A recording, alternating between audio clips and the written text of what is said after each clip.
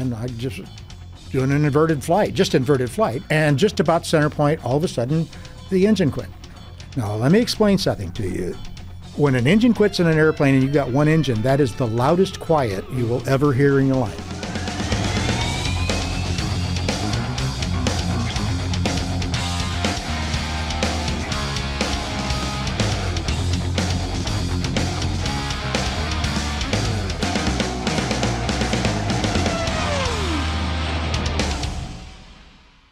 You longtime listeners of the Fighter Pilot Podcast probably recognize the name Jerry Tucker. Well, that's because he was our guest on episode 50 discussing the F-8 Crusader way back in 2019. And today he returns here at the Circle Air Group Studios in Gillespie Field, San Diego, California, to talk about your time at the Blue Angels. Hello, Turkey. Welcome back to the show. Thank you. Thanks for inviting me again. This is fun. Well, and again is right because let's see, after episode 50, you helped us with a live Facebook meeting or whatever, discussion. Then I think we did a live Zoom for our Patreon supporters. And then I think, did you make it to our premiere of the Top Gun Maverick? Yes. Oh, did we? Yes. In May of 2022. Yeah. That was a day that I was just, everything was a blur. So I'm sure. Sorry, I don't remember exactly. But all right. Well, you are a good friend of the show. Thanks. And what's new since we've seen you last? Oh, not much. I've been trying to stay out of trouble and failing miserably, according to my wife anyway. But things have been pretty quiet. Just hanging around, playing a little golf.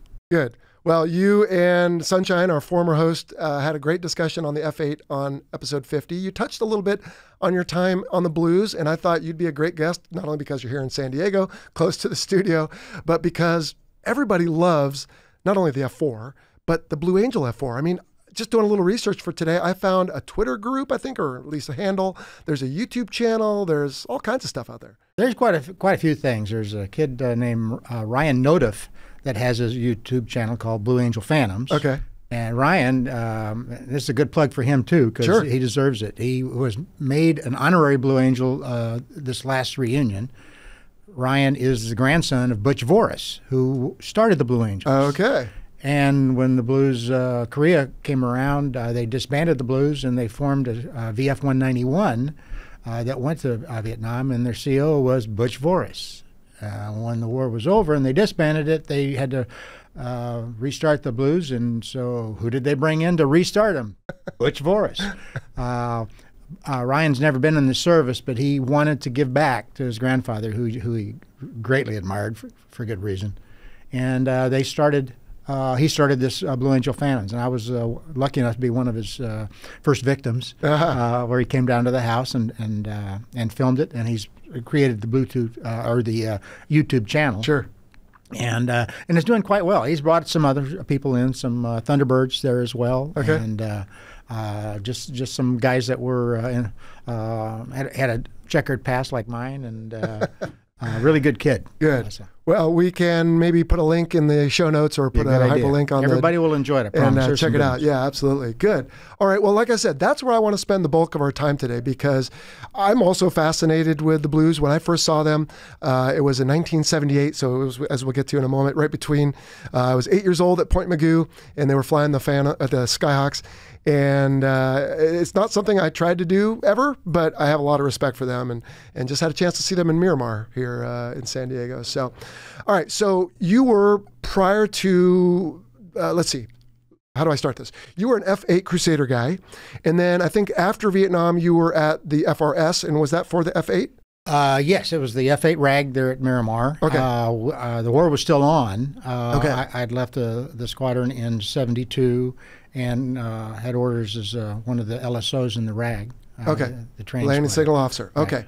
And while you were there, at some point you decided to rush the Blues, or someone else suggested it? I had actually rushed them before we went on cruise, but I didn't have enough time at the time. You had to have 1,000 hours before you could even put an application in. Mm-hmm. And we were going on cruise. I wasn't going to leave early, for heaven's sake.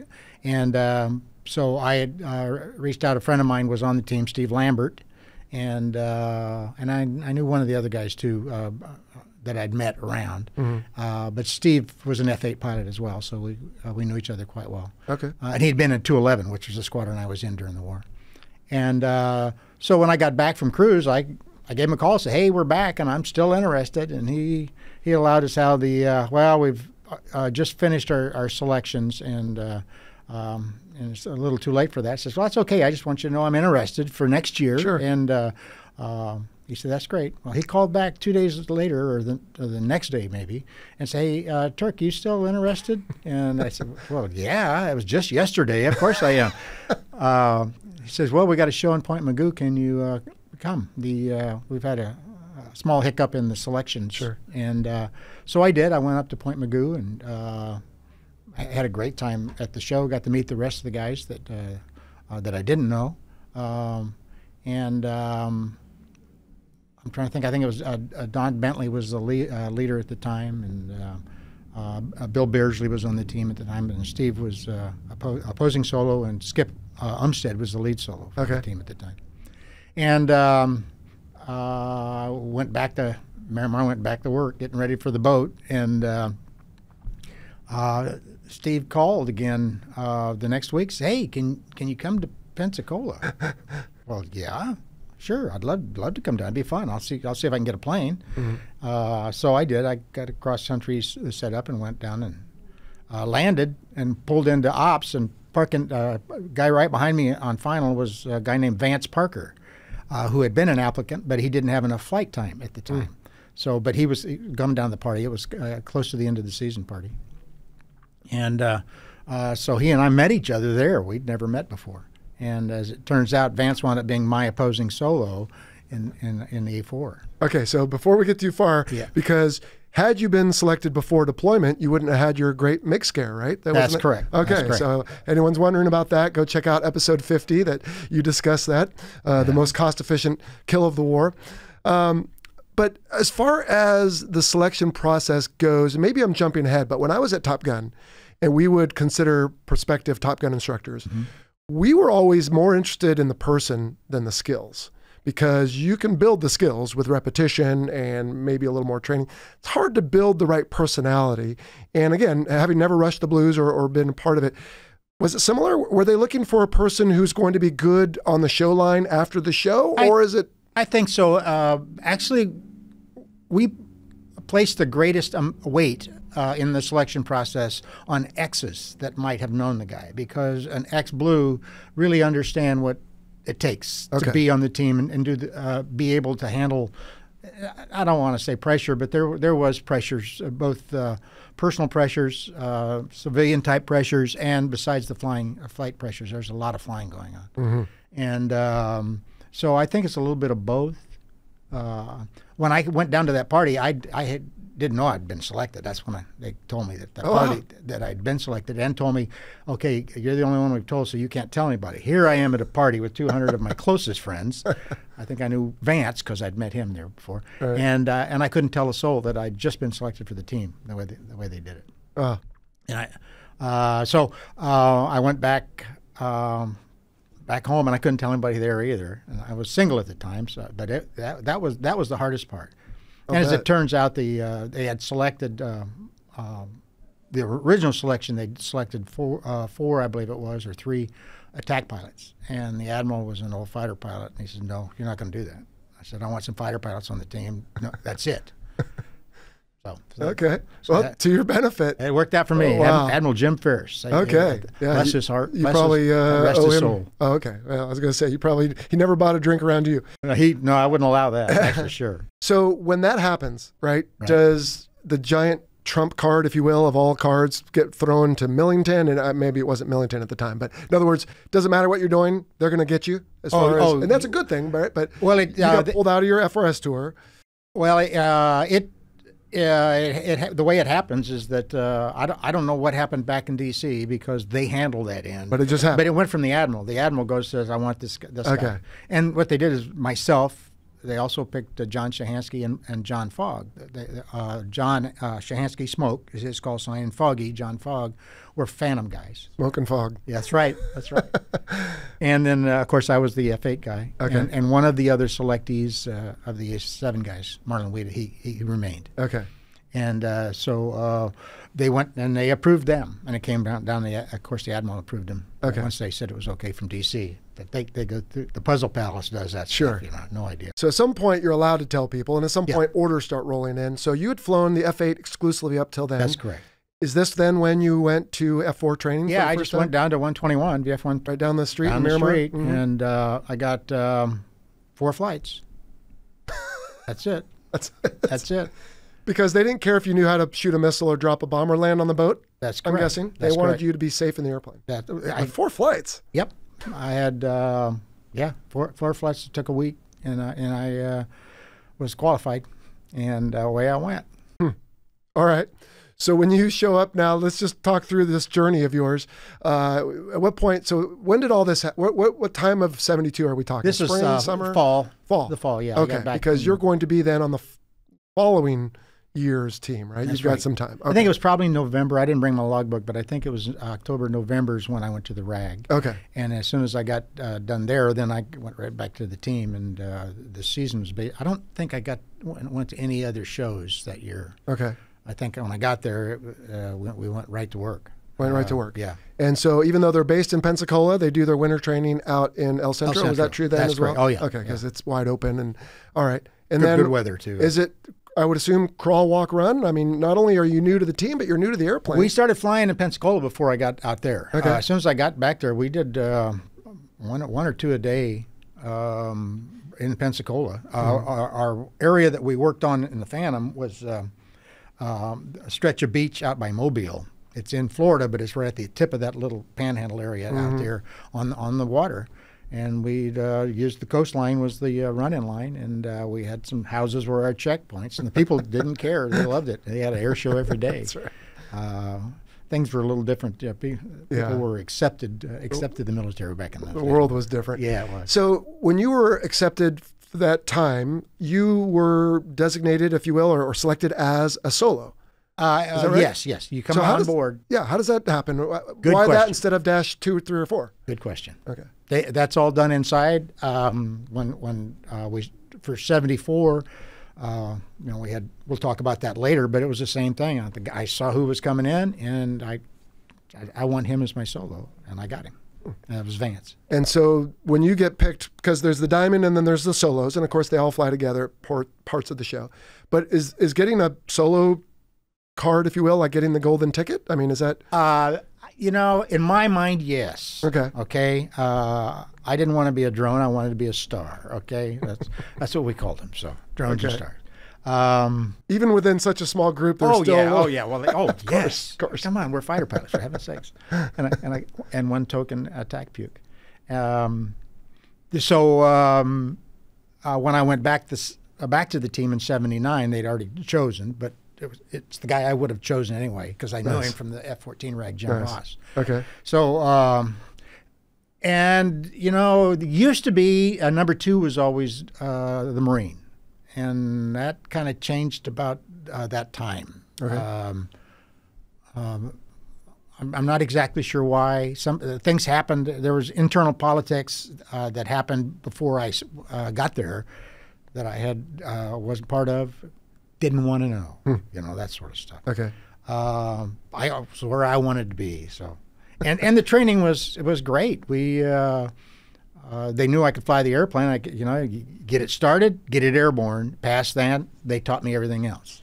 The emergency procedures and all that stuff. That's a no-brainer. We knew that before Sure. I had that before I ever had my first flight in it, and that Right. was like 3 days after or 2 days after I got selected. But how different are the Crusader and the Phantom? I feel like they're different. Never flew either one. Night and day. Okay. The Phantom is the most stable airplane I've ever flown. I mean, easiest thing in the world to land. I can't talk about the boat because I never took it aboard. I wish I had. The F8, every correction is 3 corrections. You raise the nose, add the power. Drop the nose a little bit, take off some power. You're constantly chasing it. The Phantom, you set the nose, you trim the speed, and you just use the throttles. On episode 50, you talked about doing a PAR, and you never had to. It was my second PAR, Yeah. hands off. Yeah. All I did was I was there, but I didn't touch it. Yeah. And I used to sit here and I controlled everything with the power. It's the most stable airplane I've ever seen. Because it's just a so rudder, big? a little rudder. It I takes, guess. It takes force, right? A lot of force to move something with a lot of mass. I guess.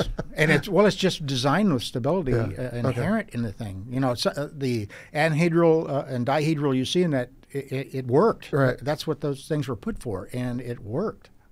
And ours were a little different. They didn't. The original Phantom had bellows, air that went in the tail that gave the feel, the pull on the stick. So the faster you went, you had more going in there, and it got metered, but it got harder to pull. But we put springs in because we couldn't have that. We have something consistent. The bellows, I think, were part of the reason they had to be on the stick on a catapult shot. Again, you never took it to the boat, but I forget what guest we had that talked about that. Yeah. All right, so when you got to the team in the Phantom, it wasn't their first year, but I guess it was probably their last year. As it turns out, it was their last year. Okay, but talk about that. So they came from what airplane to the Phantom, and then how long did the Phantom last? Phantom was 4 years, I think. Okay. They came from the F-11, and they had a dynamic transition too. They had some little issues, some getting to know the airplane, because the F-11 was a good little airplane, but it was real stable as well. But it didn't have the kind of power that the Phantom had in it, and the ability to fly fast.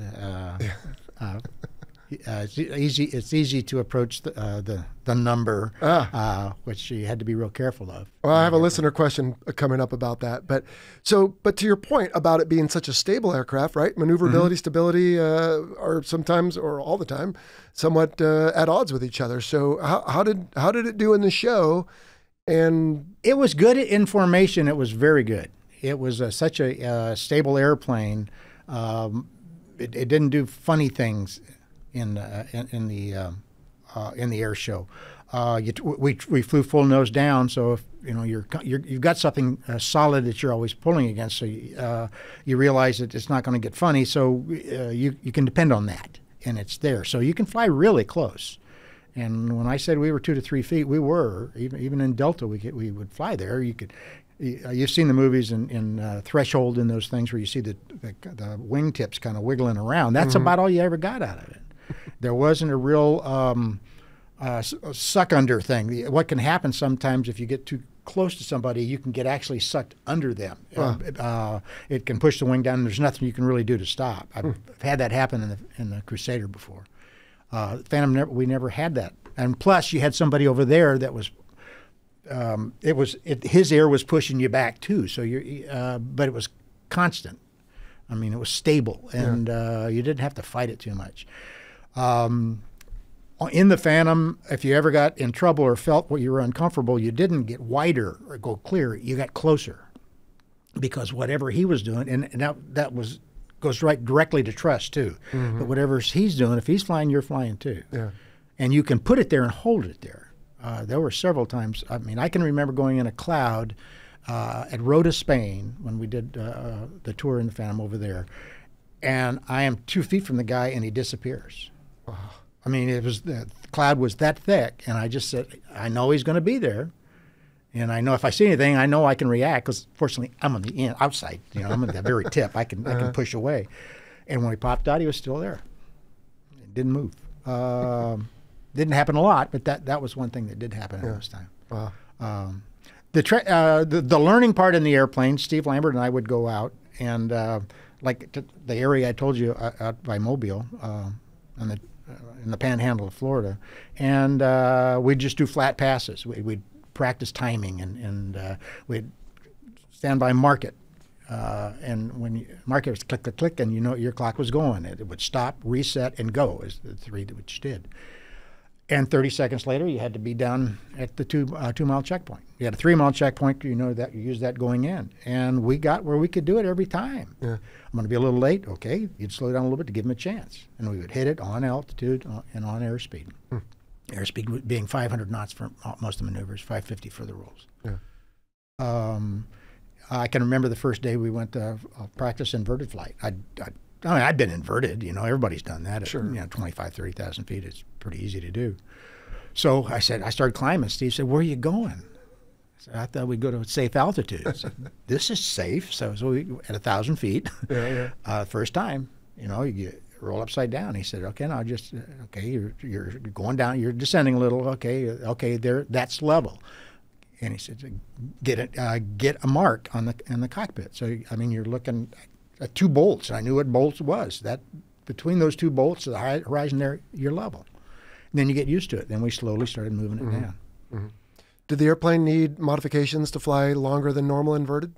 Yeah, they changed something, and That was either oil or fuel. It was fuel. Right? It was okay. fuel in that, and I think there might have been a small oil mod too, but not as much as the fuel. They did something to the fuel tank.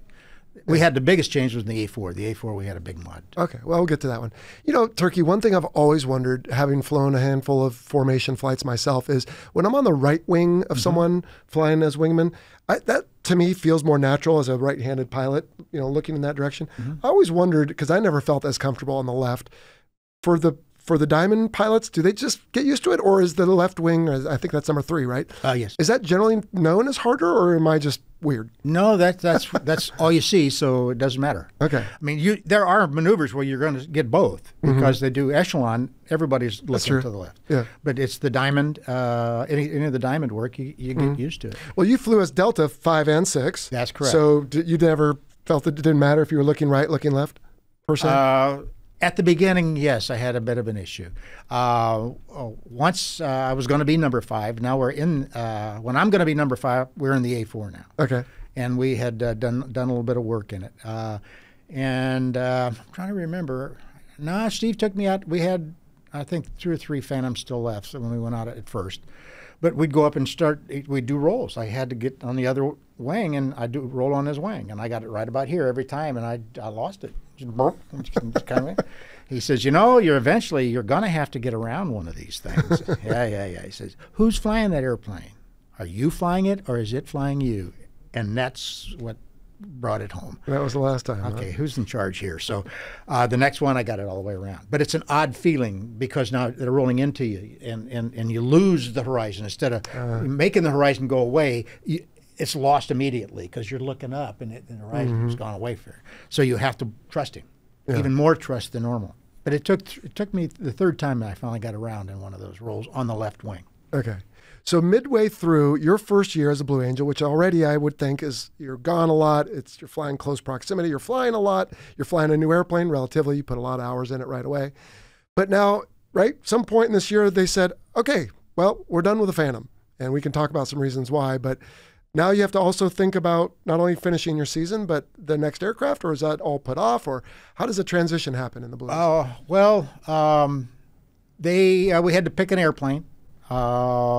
Everybody had some experience in other airplanes. I had flown the Crusader, so they sent me over to fly the A7, which is a Ling Temco airplane. They sent me over to Cecil, and once again, it's just like with the Phantom. I showed up on Friday. We went to happy hour that evening to get to know each other a little bit, and they gave me some books. And Saturday we went over some stuff on Saturday, and we did a little bit on Sunday. Monday I flew, and by Wednesday I had 15 hours. And I took the airplane up, and I didn't do it at altitude. I didn't do it low, but I set a fairly low altitude for these kids. They were not used to it, but once again, it's like 1,000 feet, and I would do the inverted stuff, and I would do some pulls and turn off some of the augmentation thing in the airplane, and the airplane would lose 500 feet. Just you're under pull, and you turn off a stab aug, and all you can't keep it from going down. Is that because you want to know that it's going to behave well if stuff goes bad in an air show, and I want to know what this is going to do to me in an air show? So there was no way that we were going to be able to do that without some modifications. I mean, a lot of things can be changed, but you can't be having that happen, and especially when you're that close together, you can't. Okay. So that was the main reason. Steve Lambert did something with the A4. He had known the airplane, and he flew that. Foggy, John Fogg and Weasel, I think, both did the T2, actually. We looked at the T2, T2B. And they wound up choosing the A4, as it turns out, which was the best choice they could have made. Had you flown the A4 in flight school? No, I was F11s. And I'm sorry, I had F9s. F9s, yeah, okay.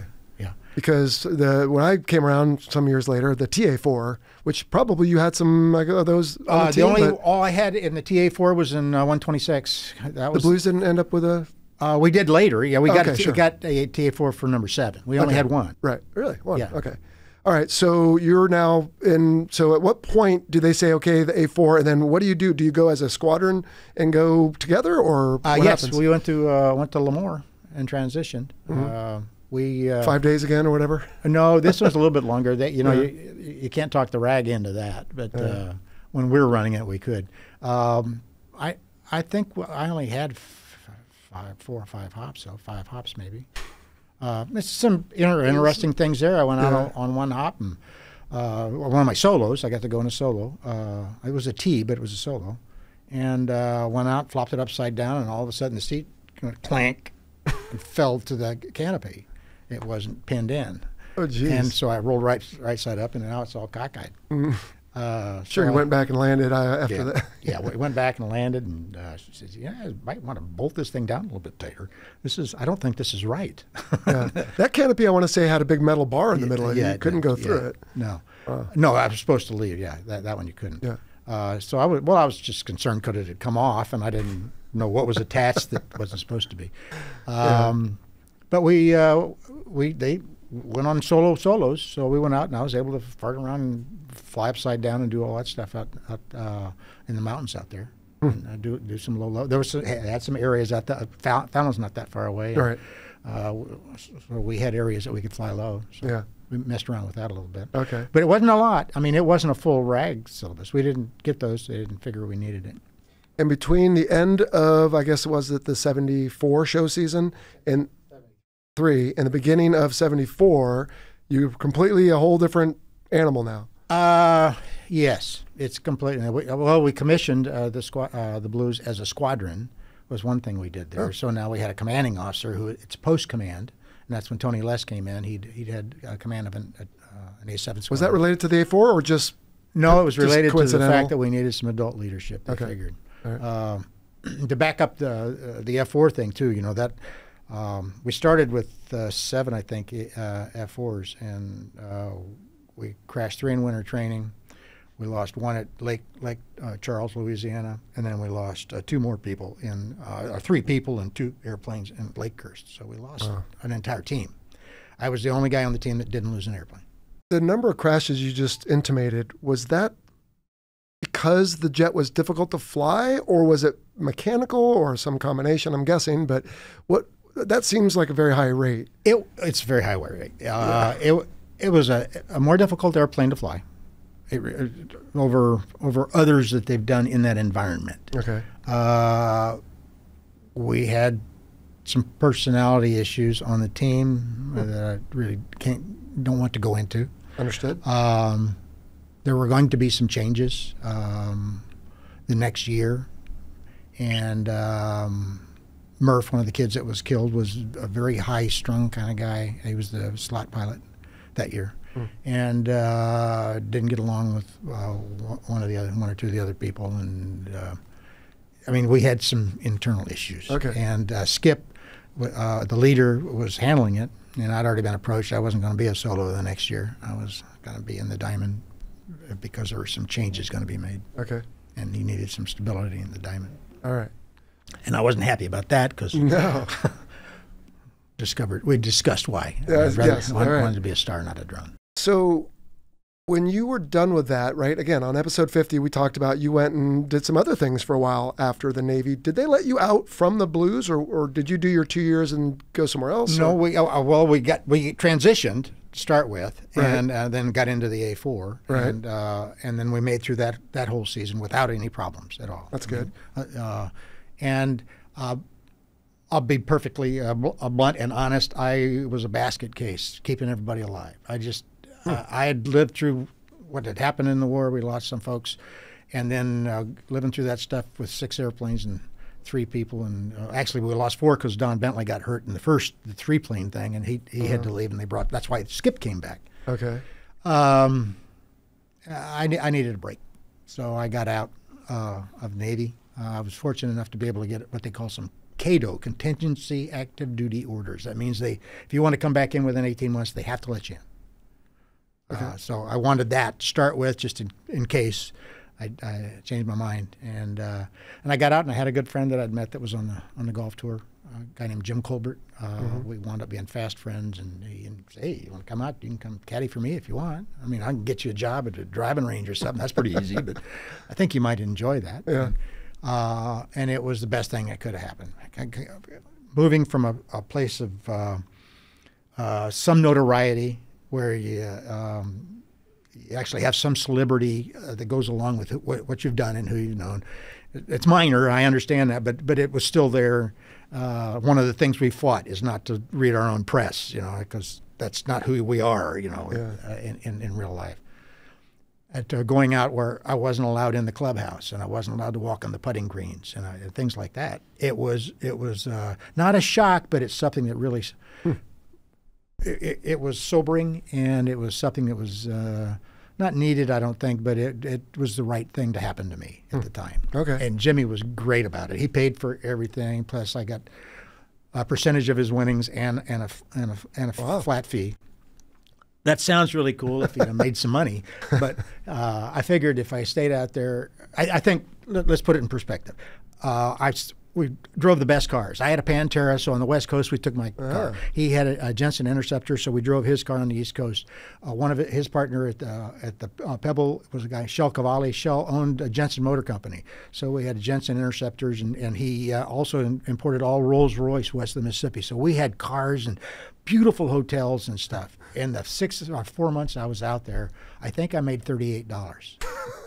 So just to put it in perspective, so I figured I needed to do something else. Probably. Now, what year is this? This is 1975. 1975. Okay. Now, tell me if it's changed, because, again, I can only draw a parallel to Top Gun.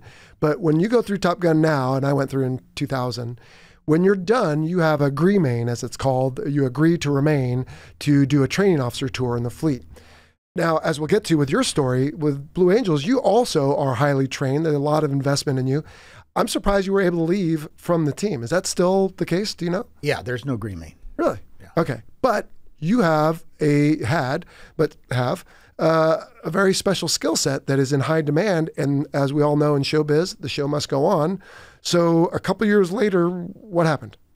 Well, they had a solo pilot that thought he was better than he was, and had been in a little bit of trouble. Discipline-wise on some stuff on the team, and they were down an airplane, or the lead solo was ill, I think it was. He flew the airplane down from Point Magoo. They came to Miramar. He was going to do a single solo. Single solo shows a little different in that, knife edge is just a longer knife edge, and the inverted is just straight inverted. When you do the rolls, it's supposed to be 3 rolls. The horizontal rolls is what we used to do. Even just did them, just as a single solo. Okay. He tried to do 5, completely against what he was supposed to do. And I was standing next to Jack Eckel, who had been selected to the team. I was in the RAG getting ready to go to VF-213, actually, and going to the boat on Monday for the CQ, and then I was supposed to report to the squadron. And in the squadron was Vance Parker, the guy that was my opposing solo in '74. He and I were both going to be department heads in the squadron at the same time. It was heaven. It was going to be so much fun. And the CO was Terry Applegate, and then you had Hawk. Monroe Smith was the XO. And these are just really, really good people, really good folks. So I was really looking forward to it. Standing next to Jack, and we were watching it. He started the 3 rolls, and he started the 4th, and I kind of caught my breath. But he finished it, so okay. And then he started the 5th roll, and he's probably only about 75 feet when he started it, and a little nose down. And I said out loud, he's dead. And he got the wings around and underneath him and hit the ground. And big fireball and explosion. And testament to the lady that made our flight suits, Mrs. Hall. And he was still in his flight suit, but not a bone was unbroken.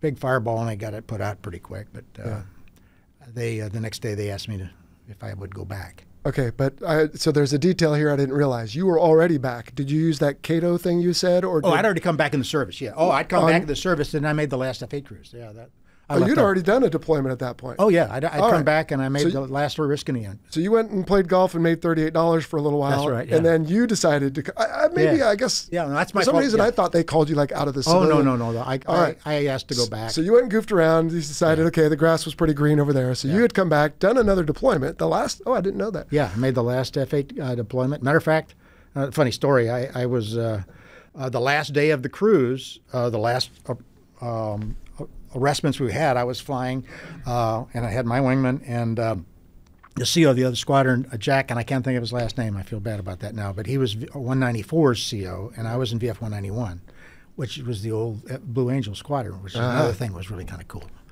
And when we came back into land, it was the last arrival, and we came in. Everybody got aboard. I boltered, unfortunately, and my wingman got aboard.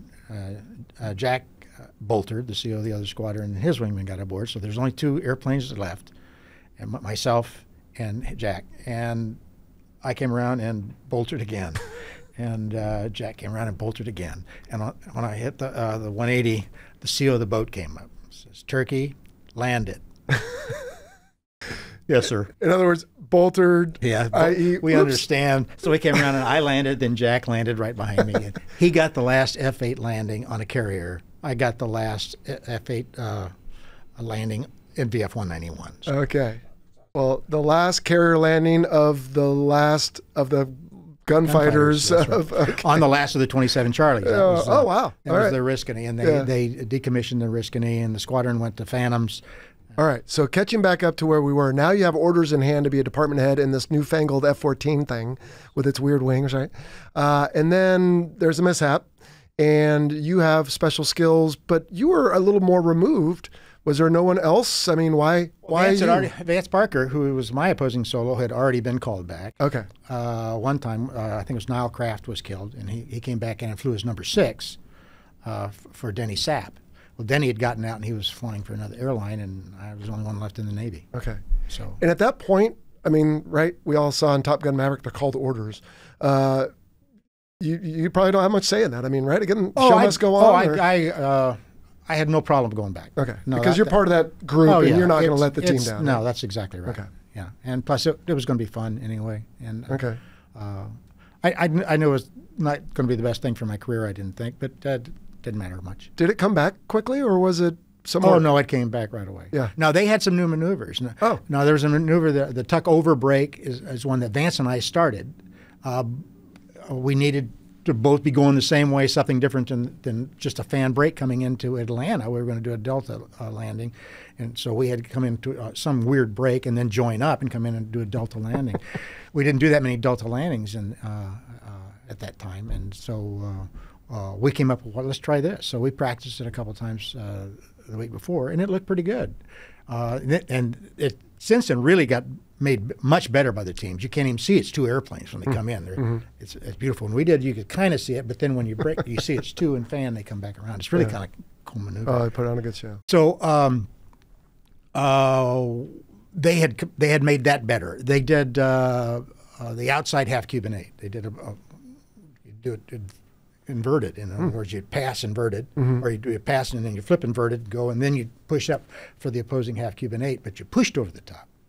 That was, I'd never done that before. Okay. They had the double Farvel now, which is, that's where 2 guys are inverted instead of just the boss being inverted.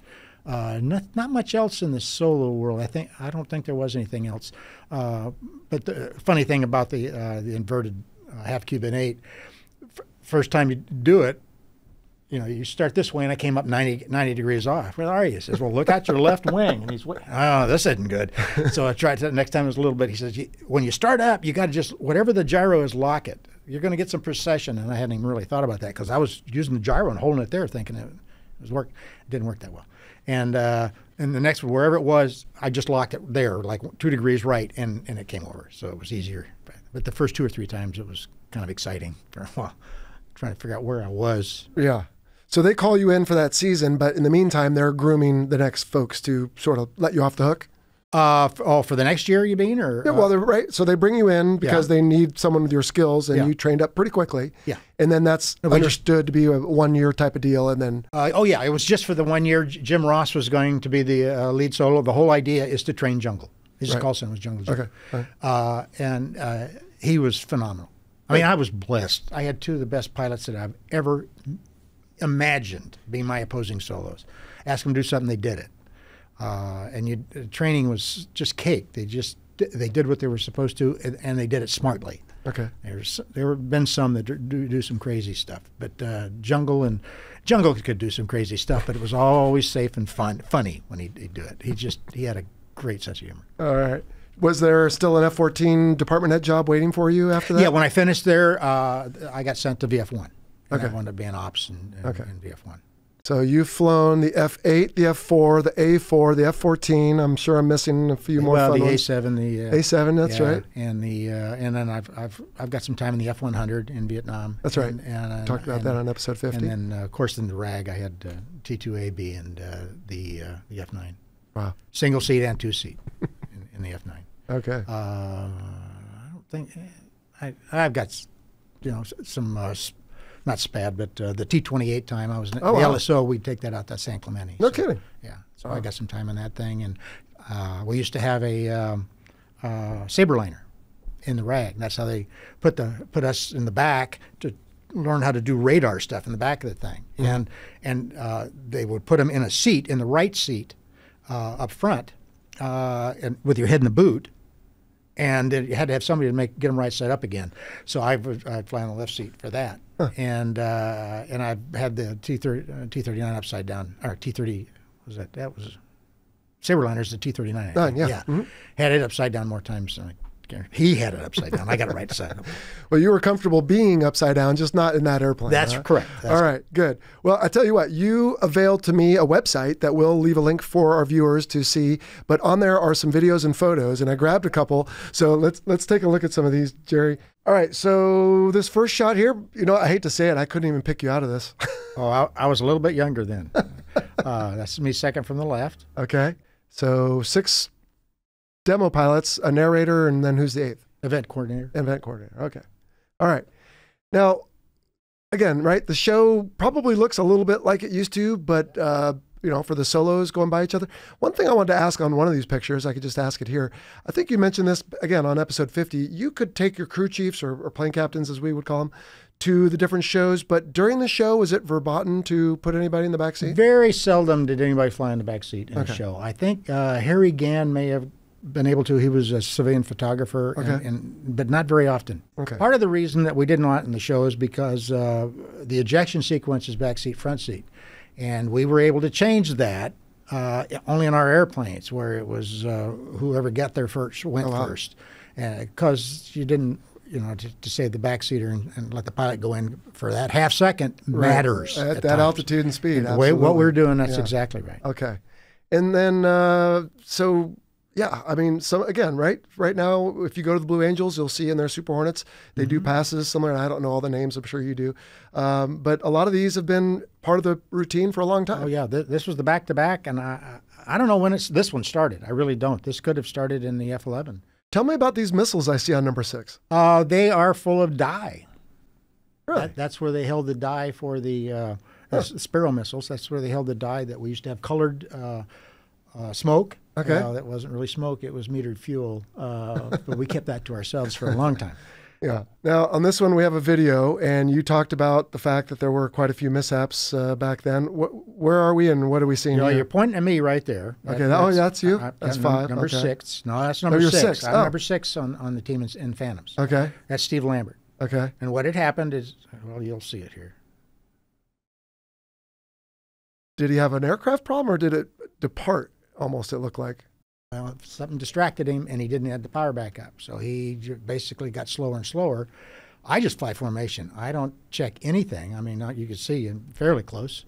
Not as close as some of the others, because for optics, you have to get out a little bit. Mm-hmm. And plus, there's more, there is some downwashing stuff in that maneuver because of the flaps and the stuff that goes down. The flaps went down, but there's other thing, the gear, and it's kind of, it's more turbulent than normal. So I'm just flying formation, and Steve says, "I've got to roll out." And I said, "Clear," and I just said it's reactive, and I put the stick over, went to full power, and nothing happened. I didn't move. I looked down, and I was 165 knots with no flaps, and the gear down, and the hook down, and so I mean I'm just hanging on a wing and a prayer right there. And eventually you can see it goes full smoke. It gets real black at the back, and then it gets clear because that's when I'm in burner, and the smoke stops in burner. And I'm just trying to get out of the way. And finally, by the time I rolled up, that's what I saw. never saw the chute. You can see that white, I believe, is his chute. What had happened is he came in and hit the ground and bounced in the air, and he said, okay, I'm okay. But then when he started to come down again, he saw he wasn't going to stay in the air, so he ejected. And what happened is the chute came out, and it kind of goes, boop, and he went right in. And by the time I got around where I could see anything, and the diamond could looked, was nothing. You never saw a chute. We thought he was dead. We had no idea he made it. Wow. So we joined up, and what are we going to do? Well, we'll do a missing man and land. The show's over. So we did. We went up and came in and joined up in a little V, and or big V, and came by, and I did the missing man. I'm crying like a baby. He's like a brother. Yeah.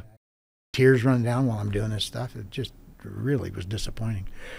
We landed, went to the, we were in the line, we all got out, and we're talking, and all of a sudden, what are we going to do now? And then we look over there, and here walking out of the swamp is Steve carrying his parachute. Hi, guys. Nice missing man formation. Yeah, that looked good. But I'm back. Oh, dear. Yeah, it was amazing. What happens? He hit the ground, and he thought he was going to make it after that. But then when it went in the second time, he knew he couldn't. That says something about F-4 pilots thinking you can survive a ground strike. Yeah, well, there's a lot of airplane there. Yeah, that's exactly right. The ground is licking its bruises after it gets hit by an F-4. All right. Well, you talked about the smoke. I mean, this was a smoky airplane, but not the kind of smoke you want in that's black smoke. Right? This is the real smoke. Okay. This is oil. It's 10 grade oil that they eject into the exhaust, and that's what causes the smoke. Causes smoke. Yeah. And the fact that there were smoky motors in the first place didn't affect the smoke that you put They as part actually of the performance? cured that later, and I don't know if we ever got the cure or not. You could tell I had a lot of smoke coming out of mine. So which one's you hear? That's me on the right. On the or right. left. I'm sorry, number Left. 6. Okay, I'm number six. I was a wingman. I didn't lead anything in 73. In Phantoms. Okay.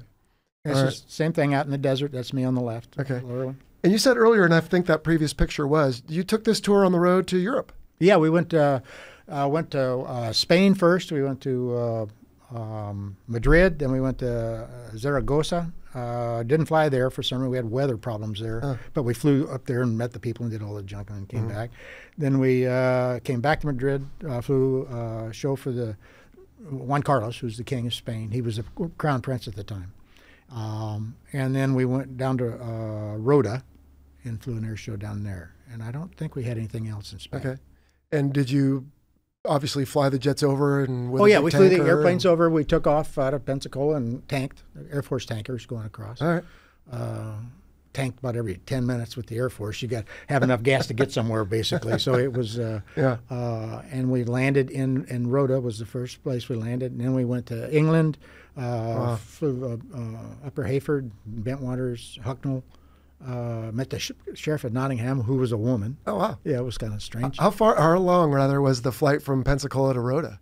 Do you remember? Well, we didn't go. We went to Madrid, not to Rota. We flew into Madrid. It was about 7 hours, 8 hours, maybe. Oh, wow. Okay. I can't remember. No, that's not too bad. Did you have someone with you, or was it? Yeah, my crew chief was Okay. Yeah. All right. Now, I thought at first looking at this, it was a takeoff, but I think No, it's a landing. Right. The caption says, I think, Delta landing, something like that. Why on earth would you want to land 6 airplanes at once? Because you can? Yeah. He had in the Phantom, you had to have I think a 300-foot wide runway to do it. Yeah. Okay. So we didn't do it very often. No. And I'm trying to think. I think we did it at Atlanta and someplace else, but I can't remember where else we did it. We didn't do very many though. But 5 and 6 are probably the first to touch down. Do you have to, the whole back row. Do you have to add a little power to not slow down too quickly? You fly formation because you can see how high the boss is. Right. I mean, you're flying formation until he's down and even with your wheels on the ground. Yeah. Yeah. It was exciting. I'll bet. The takeoff was exciting too. All right. Well, then we give up the Phantom for this little guy, and well, we didn't give it up. We ran out of them. Semantics, but well put. I think I've got a question coming up later, so we can save it for that. But the right, you had to do some modifications to the slats. Yeah, we bolted the slats in this thing. This had the bigger engine in it. Okay. This had the big A4 engine, but not afterburning. No. Okay. It had no afterburner, but it had better than one thrust to weight at, Wow. at 1,300 pounds of gas. Okay. But it's still tremendous power. Actually, it was a much more powerful thrust to weight than the Phantom. And the roll rate was almost half again as much. This is 720, and the Phantom was 420. Okay. One thing I've always wondered, Jerry, the A4 came in different variants with just, if nothing else, the probe. Mm-hmm. Did you always have the one with a bend in it? Or yes. So they wouldn't want any that had the straight probe, right? Or was that later, no, maybe? that's the Fox. This is the Fox. Okay, so the Fox all had that? Yeah. Okay. All right. I just wondered if one did come along and as a replacement and it had the wrong probe, if they would replace it or something. They would have fixed it. They'd have done this. Yeah. It's just plumbing. Yeah. All right.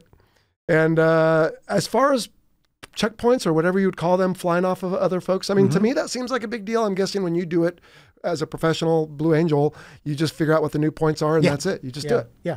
Okay. Yeah. That basically is it. But now it's one engine, not two, right? Yeah. Did you ever find yourself in your demo walking the two throttles in a Phantom? Oh, yeah, all the time. Okay. But not big. It was Right. little. I mean, we didn't take them together really except for takeoff. Okay. But in an A4 now, you don't have that anymore, but you just adapt. Yeah. Yeah, you don't even think about it. Right. Honestly, I never did think about it. The airplane was it was a little bit lighter on the wings, and this had a problem with the pull. We actually had two trims. We trimmed two things. You trim the stab in this thing, and then and we had to put down springs on it. And boy, they fought it at Mickey D. The Douglas guys, basically, because it took them a long time. The airplane was squirrely. It was unstable airplane. They finally got it going, and they got it by mistake. He admitted that to me over a beer one night. The engineer did. And but we had to have pull in the airplane. Now the Phantom was 28 pounds just to pull it off the stop. This one was only like 17 or so, but we finally got something where it was consistent anyway. And is that because it's easier to be precise when you have some resistance? You don't have to push. You right? never have to you push. just hold a certain amount. You hold it and you relax it. Right. So you have control over it all the time. Okay. Now there was a time where this arm was that big, and it was just from the Phantom did that. I mean, it's isometric to the max there just when you start flying the airplane. Turkey, I have to ask you something I've always wondered. I don't know about you. There are certain things I either read or see or experience in my life that I remember. I can't remember important things, but I remember this. I remember reading when I was a young person about, it might have been the Thunderbirds, but the point is the same, that one of the Delta pilots at the top of a loop in practice suddenly remembered that on the way home, his wife wanted him to stop at the commissary and pick up like something. And a moment ago, you said you didn't even think about it. To me, as a young man at that time, that was just mind-blowing. Like, how on earth could you think about anything else in that moment? But I guess, did you ever have a situation like that? I mean, did you get so proficient where you weren't necessarily in the moment, but you still had enough brain bites to think about other things? Or well, everybody has little moments. I did a touch and go on a dirty roll, and I think I had a brain fart in that one. Yeah. Pretty at the top. I just was trying to make it look better and kind of drove it till I got two nose down. And I pulled for all I was worth in full power, and I still touched down on a cross taxiway. Wow. Very wide, very short runway, and bounced into the air. We had some good pictures, but I sent them to two of them to a friend who was going to paint it, and I never got them back. So, but you can sure see it. Yeah. And it was okay. It got my attention. That was probably the only time. So, all right. So hold on. I have to rejigger what I'm thinking here, because the way I interpreted it at the time was he was so proficient, he was allowing himself to think about what he needed to do after practice. But I think what I hear you saying is, if you let your brain go think about going to the commissary afterwards, you need to snap back to the moment. Yeah. Other things can happen. It depends on where top of a loop. Who cares? That's the highest you're going to be in the air show. Right. So you're the safest you're going to be. But not a really good time to be thinking about that sort of stuff. Be honest with you. All right. Well, tell you what, Turkey, I've got some listener questions I want to put to you, if I may. These are folks that support the show on a site called Patreon. And so one of the perks is they get to find out about interviews like this one and pose questions to me that I can put to you. So the first one is from Al Jackson, who alleges that a Vince Dunley once accidentally broke the sound barrier during a Blue Angels performance in an F4. And so Al wants to know, did you often find the plane getting away from you in terms of airspeed? How much focus did you have to dedicate to staying under the number? So, but let's start with the first part. I didn't know Vince Dunley, but I don't know all the Blues anyway. Any truth to that story? Well, the story is true. Okay. And just to defend Vince, is Vince Dunley. He was the ops officer when they transitioned to the F4. Okay. And it was, I believe, in Ontario, but it was over, I think it was Lake Ontario going in, and he just was a little late on the cross and just sort of bumped the number and broke about $1 million worth of windows and Really? a whole bunch of windows, let's put it that, in town. Okay. It happened. Yes, it did. All right. Now, as far as us, we didn't have anything really in the show. I came close a couple of times, but as a solo, we were the only ones that really were in a position where that could happen. Slow, fast. One time in the Paris Air Show, I came close, but I didn't bump the number. I did get kicked out of the show, but for that's a different story. Yeah, that's a different. Yeah, that's right. The team now has a bigger problem with that because this airplane can go through the number, and they have a couple of maneuvers that are really close. They try to go about 9.6 or so that they get the shock wave on the airplane, and a couple of airplanes. They actually did tap the number a couple of times last year, I believe it was, wow. and in training, until they finally figured out a way to keep that from happening. All right. But as far as the Phantom, no, we didn't really have anything that would really do it, put you in a position where you could bump the number that much. And why is that a big deal, right? At an air show here in the States or anywhere for that matter over land? It breaks windows. It really does break right. windows. So. And that's the main reason. Okay. They've kind of changed the show a little bit where there's some they scare some people at times because they thump the crowd a few times. Right.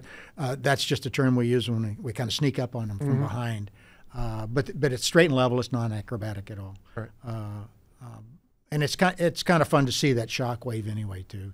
On the right day, I mean, it's a whole cone around the airplane. Oh gosh, yeah. There's great pictures from like Seattle or San Francisco. Oh yeah. Where with all that saltwater air. It's really neat. Yep. It's neat to see. All right. So yeah, right. If you're in the diamond, you're following the boss. The boss isn't anywhere close. But if you're a little late, then on the cross is the only time they really have.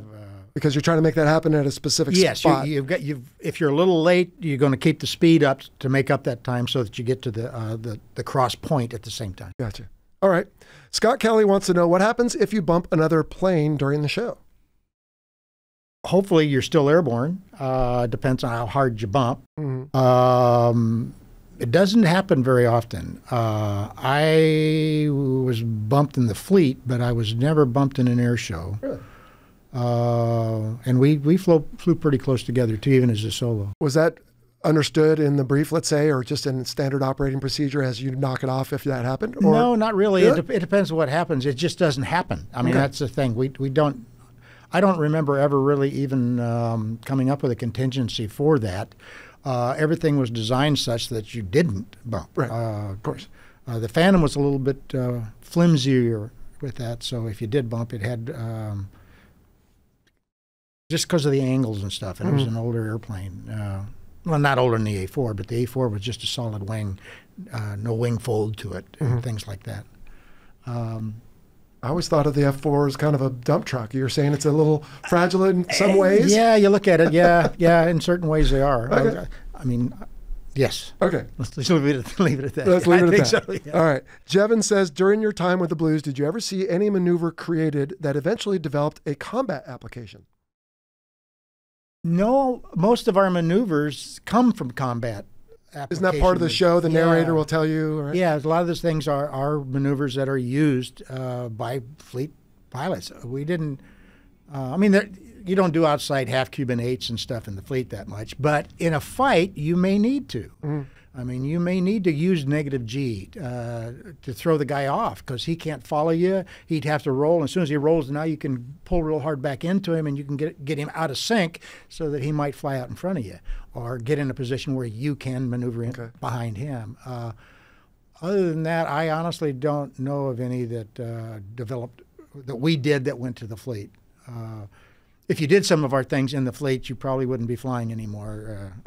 Ours were done a little bit lower. Maybe Jevin had watched The Rock. You remember that movie? Oh, where the Blue Angels from Fleet Week all of a sudden turned into the Strikers attacking Alcatraz. So you see the Delta going down under the bridge and everything. Yeah, that might be where it's come from. But yeah, good stuff. All right, Tom Oates says, what precipitated the change of aircraft? And you said earlier you pretty much ran out of F4s. Pretty much ran out of them. We lost 3 in winter training. We lost 1 halfway through the season, and then we lost 2 more at Lakehurst. And so were Blue Angels not a big enough priority? I mean, there was a war going on, right? So that really is it. If we're going to, the Blue Angels almost went away. I mean, the only thing that saved us was Admiral Zumwalt. There was a big move because of the loss of that many airplanes, and the Thunderbirds lost a few too. I don't know the exact numbers, but they lost some F4s the same year we did, running off runways and crashing, and it was not a good year for the Phantom. Yeah. And with the war going on, those assets were required in the combat zone. Even if it's just for parts, you know, you can't keep crashing them. Right, but you still have to recruit the next generation of young people. That's what saved us. It was the recruiting command, and Admiral Zumwalt made that decision and says, you know, we have got to have the recruiting arm in place, and they mean too much. Yeah.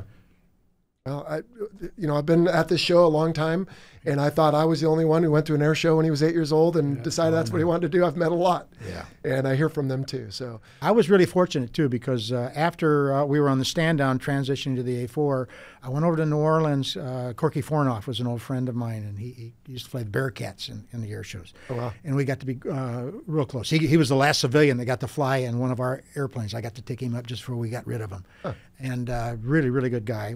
Well, while we were there was a football game. It was an Army, Navy against somebody football game, and Admiral Zumwalt was there in the crowd. And I talked to his people and asked if I could just say hello. Mm-hmm. And I sat down and I thanked him. I told him, you know, you saved us. I mean, which is odd since you're a black shoe. But he was the CNO, right? He was the CNO. Okay, yeah. And, Chief of Naval Operations. Exactly. Okay. And I thanked him very, very much. Says, you saved us, and we're going to do our very, very best for you. Okay. Make sure this doesn't happen again for a long time. You just made me have the realization suddenly, that the Thunderbirds flew the F4, and I think it's right, the only airplane that both teams flew. It's the same airplane, I think so. And it's the only one well, for that matter, but you flew it at the same time. Exactly. Wow. Exactly. We flew with them in the Phantom. I don't know if I did or not. I honestly can't remember. I don't think I did. I did when A4 and they had the F-16s or T-38s. I think they had first. And I got to fly with some of the guys later too. I flew with one of their lead solo at Southwest. He was my FO a couple of times. Yeah, Haas Jones. Okay. I don't know how much of this you want to talk about. You talked about even between the Blue Angels, the Diamond, and the solo pilots having a little fun. What's it like between the Thunderbirds and the Blue Angels? I got to think it's we got along very well. Okay. We knew the guys fairly well, and we knew not to overstep our bounds, but we gave them a little grief at times. I'm sure it was returned. Yeah, well, their show was different. Right. A lot of oorah stuff in their show. I don't want to say too much about it because we've kind of gone that direction since I left as well. But their walk down and all that stuff was kind of goofy, and. But they still put on a very professional air show. They did some things that, when we flew together, we had honest debriefs, where we'd tell them what we thought they were doing really not real safe, or ways they might be able to do some things a little bit better. Yeah. And they listened, and they changed a few things. And they had some really the solos, we got along really well. They only had a single solo when I was there the first time, and then they went to the dual solo later. Steve Dwally was the guy when I was there. In '73. Did both teams normally get invited, how do I put this, to the same show? I don't think in my childhood I ever saw them at the same show. Very seldom are they at the same show. Because one of them has to go last, and that's the feature. And so no, we got together with them because it was planned as a joint get-together, just as a seminar more than anything, just to talk about air shows. Yeah. We'd go to Nellis, or they'd come to Pensacola. And that's we had a couple. There was a big air show they used to do, I think, at Dulles. And they had both teams there once or twice. That was in '72, I think. And then more recently during COVID, right, there wasn't a lot of air shows happening, so we saw a lot of photographs of Right. the 12 aircraft going Exactly, around, just flying around together, which was cool. I liked it. Yeah. It just show the flag a little bit, and it was kind of fun to see. Good. All right, let's see. Ofer Haran wants to know, did the team welcome the change, or was there some pushback? Right? Everybody loves whatever they're currently doing. People don't like change. How was the change? The change for us was good because that meant we still had a job. Right. We were still in business. Okay. Because we were really close to both teams going away. I mean, just the expense. The Phantom was very, very expensive to maintain. Our enlisted group was about 140, I believe it was, and we took it down to 80 with the A-4. It cut that in half, so it saved a lot of time on the guys too. It's just a simpler airplane too. The Phantom is a much more complicated airplane. We were just really, really tickled to have a job to go to in the morning after that, because it was really that close. Wow. We had 3 or 4 admirals and captains and former Blues that came as adult leadership while we were going through the transition to make sure we were doing things right, and they could offer help. Not so much that they were trying to run things, they were there as moral support as well. So I thought about this earlier because you said the reason you got a job partly was because they wanted a fighter guy, by golly. But then you went and tested the A7. Come on, was it ever really going to be a contender? No. Let me think about it. No. No. Okay. I'd never been on a cruise with A7s. We had A4s on my ship anyway. But the reason they sent me was because I'd flown Ling airplanes. The F8 was made by Ling Temco Vought. Vought airplanes, not Ling. So it was going to be a quicker transition. I'd be able to get a feel for it. But no, it did. Even though it was a D and it was a more powerful airplane, they bragged about how clean and fast and all the stuff it was. It was like flying a snail. It was not. Okay. It wasn't. But maybe by going and testing it, even though you sounds like knew what the answer would be, you could at least tell everybody, hey, we checked it. Yeah, and I found some things that were unsafe. They were going to have to really change some of the parts of the airplane that really augmented safety in the airplane, and we couldn't have it for that popping out in the show. There was going to be some payback. Somebody's going to get hurt. All right. Niels Hansen says the F4 and A4 are dramatically different aircraft. He doesn't have to tell you that, but just to frame his question, how or what did you have to do, and how hard was it to transition from a giant, powerful Phantom to the nimble, quick Skyhawk? Well, the Phantom was a pretty quick airplane too. It's just the Skyhawk, the A4 is just very responsive, much more responsive than the Phantom, because a lot of things are dampened on the Phantom because it could do things faster, but you can't. Like the modern airplanes, they are built to be unstable, and what keeps them stable are the computers now. So it's easier to design the airplane because if you got an area of flight that's unsafe, you can fix it with the computer, having it go against the unsafe part. Sometimes you want the unsafe part. You want that edge that you can do it as long as you can control it. If you can control it and know what the consequences are, it gives you an advantage in certain situations of flight, in dogfighting especially. You want to be able to fly up your own butt. I mean, you really do. You want to be able to turn so fast and so hard that the other guy can't keep up with you. That's what you're looking for. A naval aviator that flew tactical aircraft. And this is parochial. I'm going to preface this to start with. Okay. I can fly anything. Even at my age right now, if you put me in an airplane, inside of 2 days, I can fly the airplane. I promise you I can. And I can fly it pretty well and pretty safely. And I can do it low, and I can do it fast, and I can do it upside down. It's because of the experience that we have. So transitioning from the F8 to the F4, that was cake. That was really cake because the F4 was so much more stable than the F8 was. So, I mean, it was like flying itself. The A4, after the Phantom, it was just fun. It was fun because you suddenly were in a sports car again, because that's what it felt like compared. And the F-18 and stuff, I can only dream that they're fun. Yeah. But did the lack of an afterburner in the A4, was that ever an issue? Because to me, that's almost like a safety mechanism if you really needed it, maybe? Well, what the afterburner does is give you an additional amount of thrust. The total amount of thrust you have in the Phantom is in full afterburner. Relative to the A4, the A4 is more powerful. The A4 is better than 1-to-1 thrust ratio at 1,300 pounds of gas. Now, for the airplane it's in. Yeah, for the airplane it's already in it. Right, with the engines that we had. Right. The roll rate was 40% faster than the F4 was. It could turn on a dime, give you 9 cents change. You know, that old joke.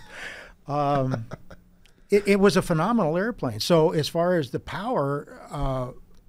Power is relative. If you got better than 1-to-1, you feel the G. You feel the lateral G when you threw the power into that thing. You feel it pushed back. It pushed you back harder in the A4 than it did in the Phantom. Now, I'll tell a story on the Phantom. We used to do the Delta cleanup loop. We'd come in dirty in the Delta, gear and flaps down. I don't know if we had flaps, but I know we had gear down, the hook down, and we'd come in and, okay, adding the power, burner on now, gear up. And we'd start up into a loop. Right about here, every air show, I'd say, not today, we're not going to make it. And it would power over the top. But it was an uncomfortable feeling, but it was just raw power pushing us over the top. So it was your muscle memory thinking you wouldn't make it, but the Phantom said, no, I got this. I got it. Hold my beer. Yeah. That's exactly it. That's exactly it. And it would push right over the top, and we'd clean up and be clean on the back, or we'd break out of that. I can't remember exactly what we did now, but it was amazing. Well, the A4 would never be even a problem to do. There was no doubt. There was no doubt. I mean, in raw power without burner, you still had that power. Sparky says, what airframe mods from a Fleetbird to the Bluesbird was done on the A4s? And he mentioned slats, tune the engine, seat. I don't know what he means by seat, but remove weight. You did talk about, let's harp on the slats for a moment, because the slats are, I don't know what you call them, but like a gravity type slat. They're out when the jet is just parked, but through certain angles of attack and speeds, the aerodynamic force pushes them up. Yeah, and then over time, rails get bent so they don't come out the same, and it can cause weirdness, right? Well, that's possible. To preclude that, we bolted them up. Okay. So they didn't ever come down in your airplanes? I have had one come out, and then you release the G and it stuck out. I've had that happen. Wait, in a blue? Yeah, in practice. But they were bolted? Before we bolted them. Ah. See, we had them before we bolted the things. That's how we learned about some of these things. We thought we were going to bolt them to start with anyway, but I've had that happen. Vance had it happen more than once in the rolls and stuff. It can happen. Okay. It's mostly speed is what pushed them up. But you with the right G and what we did, we kind of did some funny things in the airplanes at times. And so bolting them up removed variability. Yeah. Is that one way to put it? Consistency. You wouldn't be put in a position where you'd have one down and one up at an odd power setting or odd speed and then not be able to control the airplane. So you had to remove some of those things from it. So to Sparky's point, obviously they got painted. You had some sort of smoke system, which we talked a little bit about. Yeah, we put the smoke in it. We had some trouble. It leads into another story. We had some trouble with the inverted fuel system. The inverted fuel system in the A4 is just a tank.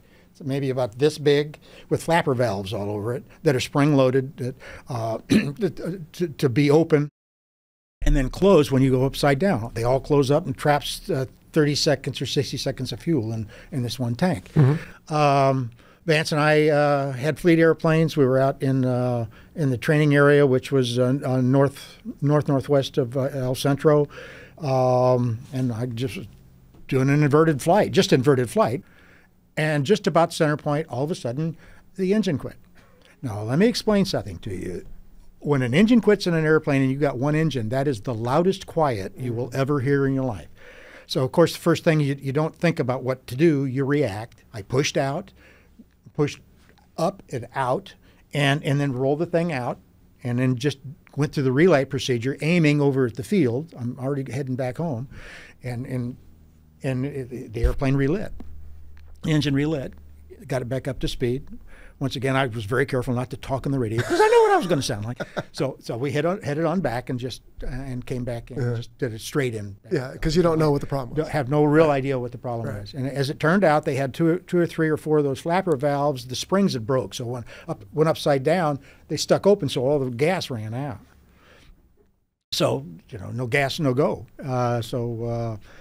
They were able to get that part fixed. So we knew now that we had to come up with a different inverted system.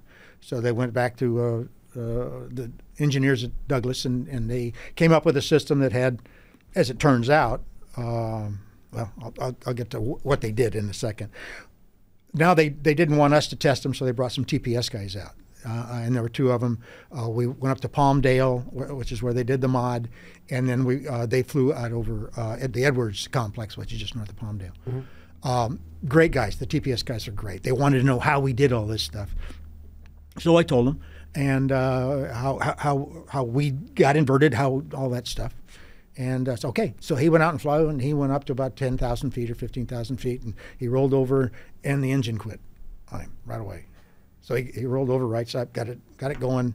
The reason they went to Edwards, of course, is they got a 400-mile runway out there you can land on. So he got it relit, came back into Palmdale, landed straight in there. So he's coming up to the office or the ready room thing we've got there, and he's in there. Then the engineers come in with their bow tie and their pocket protectors and the slide rule on it. And you think I'm kidding? That's what the guy looked like. It's exactly. And he was the guy that designed the fuel system on the original A4, and he's the one that designed this. And I says, well, can we look at this thing? Because I'd never looked at it. It's not my job. He rolled it out, and I said, well, that's the problem. I mean, what they did is they put a standpipe through the thing, put baffles in it, just a standpipe with a big balloon, a blunderbuss at the top of the thing. But you roll upside down at 0G, it gets a big gulp of air, and the engine quit. That's why the engine quit. I said, well, you can't do that. I said, well, they didn't tell me I had to get upside down. They said I had to be upside down. So, oh, okay, thank you. I don't think we'll be needing any more talk today. So they left, and the TPS guys are shaking their head too. But what they wound up with were pressurized tanks that pressurized it. Okay. They put those things in. And one day we flew all the way took off from Pensacola, and as soon as I got above 10,000, I just rolled upside down, flew all the way to Mobile inverted. So it wasn't going to quit anymore. So, but that's the sort of thing we had to go through with it. Yeah. And you don't know that till you start doing it. So you start doing it. That's exactly right. Did you do anything with the seats in the A4? Sparky said something about seats. No. Okay. No, there's 0 seats. Okay. What we had to work on was the 0G restraint. And I had a picture of that somewhere. Me hanging upside down with the 0G restraint testing out in El Centro. Okay. What about the gun? Did they take the gun out? Yes, they took the gun out and put a ladder in there. They just had to design a ladder that we could carry with us on it, because the A4 had this big old clunky thing they rolled around, a pin that went in the side of the airplane. Well, they took it out, and it was a thing like that. Origami. Folded up, and they put it origami ladder. But it worked. Okay. All right. Last question I have is from John Clark. What advantages and disadvantages did each airframe present, and did those traits allow or force a change in maneuvers? I'm guessing there was quite a bit of maneuver change, but let's ask it from this point of view, from the spectator who saw it the one year, the show, hopefully one without crashes, and then the next year. Which show was more impressive, do you think? I think the A4 was more impressive because it was faster. The A4? A4, because it was faster, it was closer, it was right there. Everything was in front of you. And we tried, our show was like 38 minutes long, 35 minutes long. Okay. Now they're almost an hour, or 45, 48 minutes, and we did actually more maneuvers then. But we did everything right there. When we cleared, we went up. And so when the Diamond finished their maneuver, we were in right now. They have a little bit more of a gap now. And it's changed over the years. It's gone to where they did vertical for a while, then they did everything horizontal, and they'd be gone forever, and they'd come back in from horizontal turns. I was never a big fan of that myself. Yeah. They do a lot of vertical stuff now, but it's still a little loose, but they're working. They're always working on it. They're always trying to keep it. I always thought the A4 was a better, tighter show of the two. Okay. And to back up just a little bit, one more piece of a modification, we put drag chutes on the A4. Oh. So we could go into very short fields. Smaller airports? Yeah, we could go in 4,000 and 5,000 foot runways. Interesting. Okay. So as we transition to the end here, you obviously were involved with the previous aircraft. They don't even fly the airplane in the team anymore. Yeah. But just, I don't know, from your seat, what do you see? I mean, they just moved to the Super Hornet relatively recently. But, right, I mean, going forward, what do you see happening with the team? Now, other teams in other countries particularly will fly their trainers. You've got the Swiss team and the F5s. You've got others that fly PC, various things. I don't even know the nomenclature, but I probably should. What happens when we become a 6th generation Navy and Air Force? And well, it may have to do that just to stay in business. They may have to go to a trainer because if they're not buying enough of these airplanes, the airplanes are very pricey now. Oh yeah, they're really very pricey. I mean, blue and gold F-35s would be amazing, but expensive. Very expensive, yeah. And I'm not sure what difference it would make. I don't know. I'll be honest with you. I don't know that much about the capabilities of that airplane other than it's got some very specific things that are necessary, the short landing and the vertical and all that stuff. And it's really impressive to see. Yeah. Really impressive to watch. But you can only do so much with it. You don't need the absolute front line thing to bring people in. You want to show a show that's dynamic and professional looking and quick paced and a group which they have, which are impressive to look at. The flight suits that fit and the fact they get quick to smile, good sense of humor, and professionals. They've got that. Yeah. I know it's going to be different in the future. It's got to be. Right. Either we're get our head out of where it is and start looking to the future for the country, or we're going to be back in the T-28s. Yeah. Well, but to be fair, I think venues are different and the audience is different. I mean, the audience were still very, very vocal and very appreciative of what was there. Things have changed so much since the last time I went to an air show, though. I mean, the team didn't go to they don't sign autographs. They don't go to the crowd line anymore. They do go out and do the pictures, do the 8-mans out there, and there were 300 or 400 people, 300 people out there having that done, but they had to apply for it. Wow. But there was still 250,000 people at that air show, and that didn't get to talk to the people. Right. That was one of the things I remember, and I still get things to this. 2 months ago, or not a year ago, I got a thing from a guy that makes lithographs. He started drawing Ferraris years ago. Okay. And he sent me a lithograph of my airplane with my name on it from 1974. This was just 2 years ago. Wow. And it said that going to your air show changed my life. And I remember walking away from the air show, and you took the time to stop and sign something for me. This guy he draws for Car and Driver and stuff. I mean, but he still remembered it. I've had several things like that happen to date, and it's just taking the time to stop, look a child in the eye, and support him, and tell him, "Yeah, you can do this. I was right where you were. You can do whatever you want if you put your mind to it." Ultimately, that is why the team exists, to inspire those young boys and girls. That's right. To go do it. That's exactly right. Yeah. And that's what, fortunately, Admiral Zumwalt had the vision to pursue. Good. And other people, too. Yeah. He wasn't the only one. But good. Well, Turkey, you've been a lot of fun. Last time we talked to you about the future, you were already doubly retired now from both the Navy as a commander and your airline. So still playing golf? What else keeps you busy besides answering my phone calls? Thank you. Keep the calls coming, please. All right. No, I still play a little bit of golf. I haven't been here lately. We've working on the house, just the stuff that most people do at my age, try not to fall asleep when my wife's talking to me. Keeps me out of the doghouse pretty much. Well, I still surprise flight attendants when they ask if I want coffee, and I tell them I don't drink coffee. And I hate to admit this, Turkey, I don't play golf either. So maybe you can work on me. Because some pilot, right? Don't drink coffee, don't play golf. But maybe it's not too late. I didn't drink coffee till I got in the Navy, and then you go on enough cruises, you got to do something. It was that or Coca-Cola. Yeah. And the coffee kind of stuck with me. Yeah, for sure. Drink it black. That way you don't drink too much because it's really nasty tasting. All right. And then the last thing we always talk about here on the Fighter Pilot Podcast is call signs. Now, in episode 50, co-host Sunshine asked you about that already. We heard about your drawings and everything else. But let me ask you this then. Here's a twist.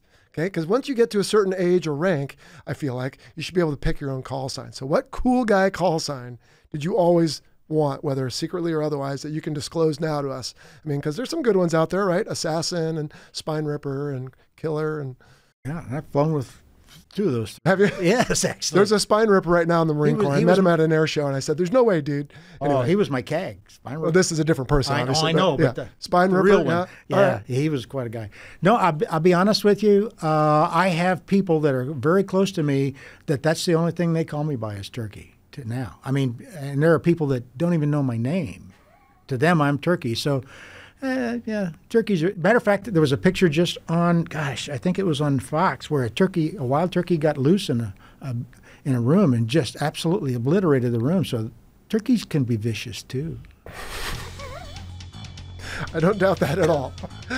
Awesome. Well, Turkey, thanks so much for your discussion today and helping us understand the F4 and the Blue Angels and then the A4 as well. And you lived it. You were there a couple times, and sounds like you really cherish those memories. Thank you for the honor of being able to tell my stories. It's really fun. You're welcome.